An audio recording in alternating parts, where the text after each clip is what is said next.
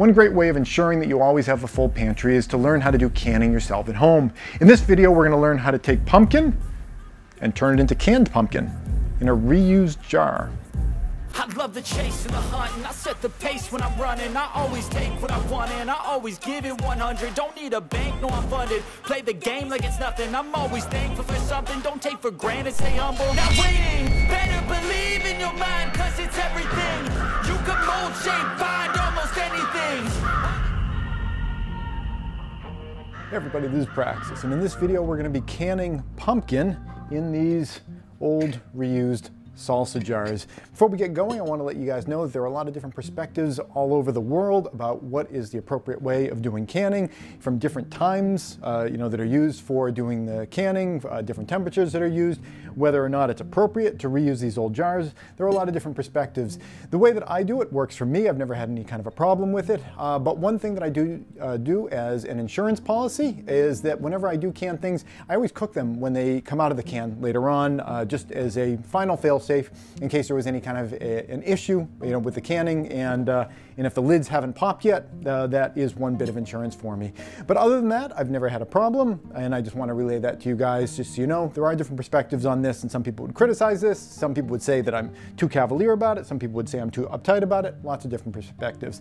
But let's just jump right into the process. The first step in canning pumpkin is to take a pumpkin, clean it out, get all the seeds out of it and all the stringy stuff out of there, chop this up into chunks, and then I put all the chunks into this pot here. You can see a couple of the ones that have been cooked already.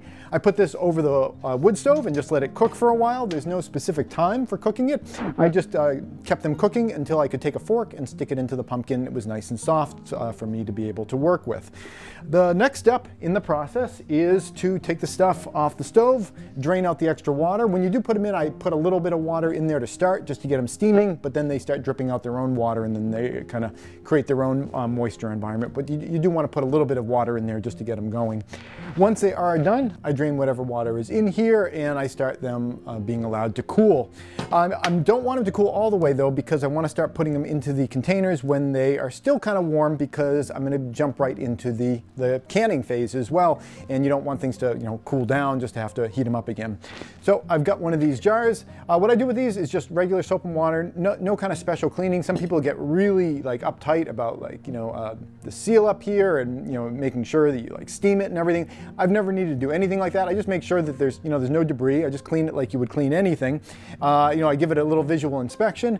I find that these lids are reusable at least 2 or 3 times. It kind of depends on the lid. I find that these salsa lids tend to be more reusable than the smaller ones that I get on pasta sauce jars.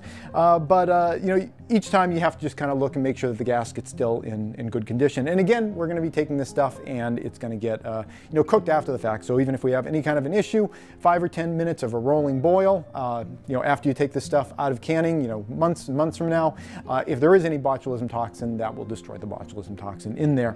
So anyway, we got our jar, we got our lid. I'm going to set the lid off to the side. I like to use a funnel here that sets right in like that. And then I'm just going to take one of these pieces of pumpkin, and the grain of the pumpkin runs in this direction. That's where all the ribs are. So we're going to go perpendicular across that and cut out these little chunks. And I'm just going to ride the spoon along the edge there. I don't want to be getting the skin in there. And I'm going to pull out this chunk, and that goes in. And we're just going to push it down in there, and then we'll get another one. There we go. And they are hot, but just try to be careful with your fingers. This area here, we're going to come back for that. We're letting that cool a little bit. Once it cools, it's easier to touch with your fingers. But we're just getting the big chunks here and pushing them all down in there, trying to make it so there's as little air bubbles as possible. Again, just because it wastes space and prevents the heating from being as efficient as possible. There we go. We're starting to get to the top there. Well, I'm going to leave maybe about a centimeter and change at the top of what's called head space in there. That's the air space at the top. Okay, just pushing them in and checking. I can still add some more. So we get some more. There we go.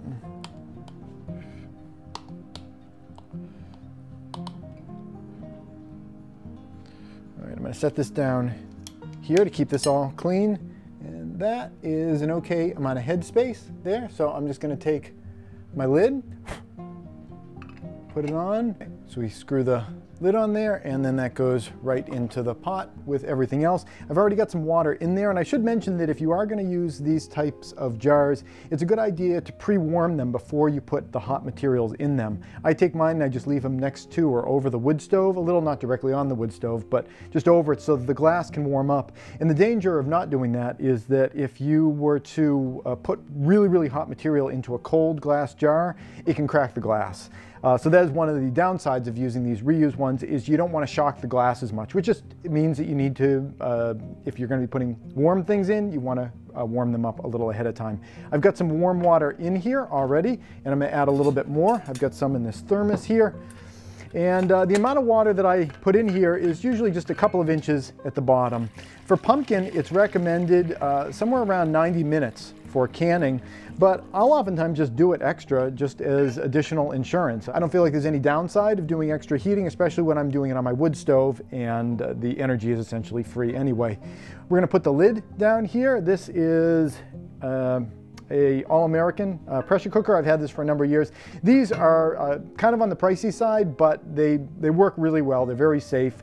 They're super, super sturdy. This is the kind of thing you hand it down generation to generation. I'll put a link down in the description below to this particular one that I use, but any kind of pressure cooker is going to get you there. It's just these are really big. You can fit a lot in these. They're really easy to use. They're well made, you know, all that kind of stuff. But the idea is you want to get the stuff up to pressure, because the higher the pressure environment where these things are boiling, the higher the boiling point of the water is going to be. And conversely, if you were to put these in a vacuum, you can make the boiling point of water even lower than it normally is. At sea level here on Earth, it's 212 degrees Fahrenheit is the boiling point of water. But if you go up higher in elevation, like up into the mountains, the boiling point of water is actually lower. It's a lower temperature, so the water starts boiling at a lower temperature.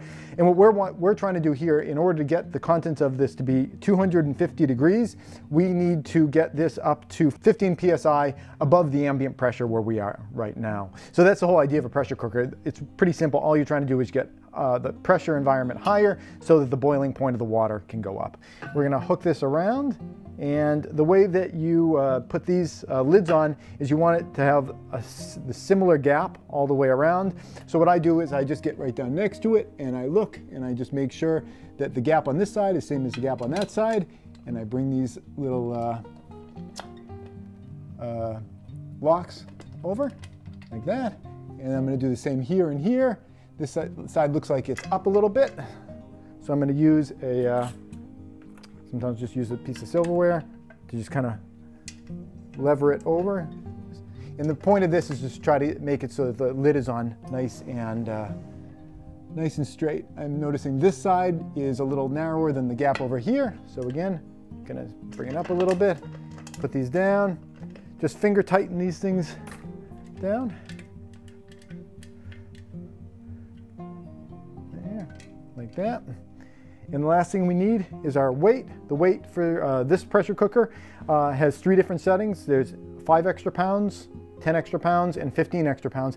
Honestly, some foods don't need the higher pressure, but I always just put it on 15 anyway, because I figure, well, why not overkill it a little bit? So we're going to be putting this on 15 extra pounds, and we are going to cook this for at least 90 minutes. Again, I usually do it longer than that. I'll oftentimes just double it. I'll do it for 3 hours because the wood stove's going anyway. So let's bring it over the wood stove and we'll get that process going. And there we go. You can see some of the jars that I was pre-warming off on the side over here. I have them just on a little grate to have them separated up. I'm not actually going to use those at this point, so I'll just get those out of the way, move those. And this is just going to sit here and get itself up slowly to temperature. One thing with doing this on the wood stove in the back, I always want to make sure these plastic knobs aren't too close to the flue in the back where all the hot gases are going up. I don't want that to ever melt. And the only other thing to do if you have this on a wood stove is that you have to kind of balance the the temperature of it, because you don't want to be running the wood stove too hot, because then the contents in here is just going to really boil, and you're going to lose your water too fast. And you also don't want it to be too cold, because obviously the purpose of this is to get it up to temperature. So what you want to do is you want to wait for it to get up to 250 degrees Fahrenheit on here, which is that extra 15 pounds per square inch. And once it gets there, you want to either kind of cut back the power of your wood stove to kind of keep it at that sort of happy medium, so that you're not overboiling it and not getting it too cold.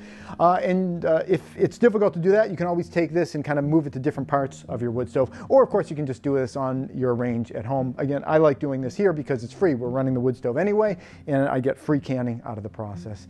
So that's it. I hope you found this helpful. It doesn't have to be all that difficult to do canning at home, especially, again, like I mentioned, if you're going to be a little cavalier about it and you want to use some of these recycled glass containers, and you don't want to be crazy about cleaning all the lids, like you're some kind of like a surgeon going in for surgery. You can get away with a lot of stuff, especially if on the backside, when I pull these cans out, I mean, who just eats like raw, pumpkin out of a can? I mean, not too many people do that kind of thing, but whatever I tend to can, I always just, when I take it off, like applesauce, for example, that's something that a lot of people would like to eat cold applesauce, but whenever I have something that I've canned, I always just get it up to a boil after I open up from the can, and that is just that kind of insurance to make sure that it doesn't become a situation where something was developing and growing in there. And again, I've never had a problem with it. In fact, in my entire history of canning, I've only had 2 jars that went bad where the little lids on the tops popped up, and both of those were actually kind of the official canning jars. They were both ball canning jars, so it wasn't even a situation where I was using one of these recycled glass jars. But what I would say again is just for that added insurance, whenever you open up something that you've canned, or honestly anything you buy from the store too, because stores can have these kind of issues as well, if you can just get that contents up to a nice rolling boil for like 5 or 10 minutes or so, if it was just on the cusp of developing botulism and it hadn't quite popped yet, you're going to catch it, you're going to destroy all the toxin that's in there. You won't destroy the spores that are in there, but the spores of botulism aren't what harms people. It is the toxins that are the byproduct of the botulism organism doing its thing. If you get it to that rolling boil, it's going to destroy those toxins, and even if the botulism's in there, the botulism itself doesn't hurt you. It's essentially it's the poop of the botulism that is really toxic for people, and that's what you need to make sure that you're destroying by doing that 5 or 10 minute boil. So this is going to sit here for several hours. I'm going to be waiting for that little hiss. Just kind of keep it right at that temperature, watching the temperature gauge. And at the end of this, I'm going to have 5 cans of pumpkin that I didn't have to go to the store and buy. That's it. Thanks for watching. Hey YouTube preppers, here's another video that you might enjoy. But before you click on it, I wanted to take a moment to thank all the people you see listed on the screen. They help to support the work that I do here over at patreon.com. If you'd like to join them and have your name added to that list, the link's below.